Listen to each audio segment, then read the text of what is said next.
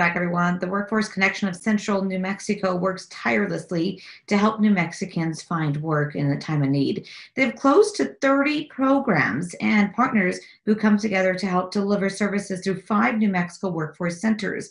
Now, during COVID-19, things have been a little difficult for them and for folks here in New Mexico to try to find work. So I spoke with the New Mexico Workforce Connections Communications Manager, Augusta Meyers, as to what they're doing differently during the pandemic and how they're trying to help New Mexicans find the work they need.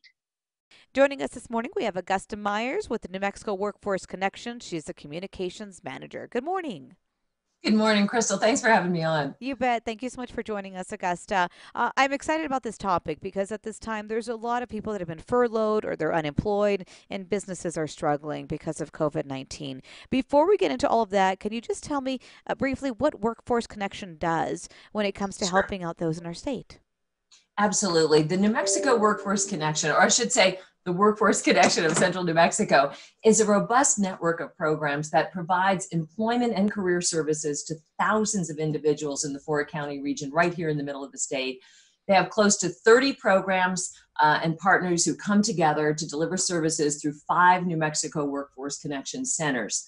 The past 4 months, this model of service delivery has changed, as you might imagine, to virtual services.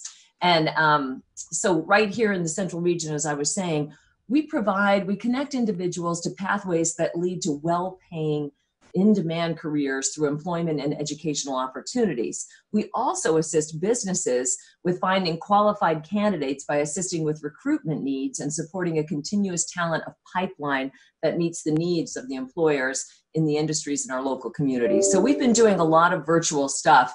And while, we work closely with the Department of Workforce Solutions, we're not the same entity. And I know that's kind of confusing for people, but sometimes it's worth mentioning. Oh, absolutely. Can you tell me how you guys have shifted things because of COVID-19? Sure. As I mentioned, we quickly had to pivot in March to provide virtual services efficiently and effectively to tens of thousands of individuals who found themselves either laid off or furloughed, or were significantly impacted by COVID-19, as you said earlier. And so we've had to deliver kind of a rapid virtual response to our immediate hiring needs. Some of those things that we've done, we've hosted live and recorded online recruitment events to offer a variety of job searches and workshops to help people out there. We've provided multiple communication options, including phone, text, video conferencing for personalized career and counseling services. We continually work closely with the training providers and educational institutions to have an inventory of courses and certifications that are offered either online or limited capacity so we can connect individuals with these educational opportunities. So we've basically gone virtual with all of our services. A lot of our viewers, maybe as I mentioned at the beginning of this, be stuck in kind of limbo. What do you have coming up to help them as they try to seek employment? Sure. Well, we've got some different workshops to offer people during the week. We've got a resume writing workshop. We've also got an interview skills workshop. As I mentioned, we've had lots of recruiting events for different companies in our area. National Roofing has another recruiting event tomorrow, and we've done one for APD. We've done all kinds of recruiting events, and we find that these are really successful from a virtual platform, believe it or not. I know that the center is closed at this time because of COVID-19. So how do people seek your services? Well, our in-person services are closed, but they can call us at our main number at 505-843-1900. They can even email us at nmworkforceconnection@wccnm.org, and I believe that's up there on the screen.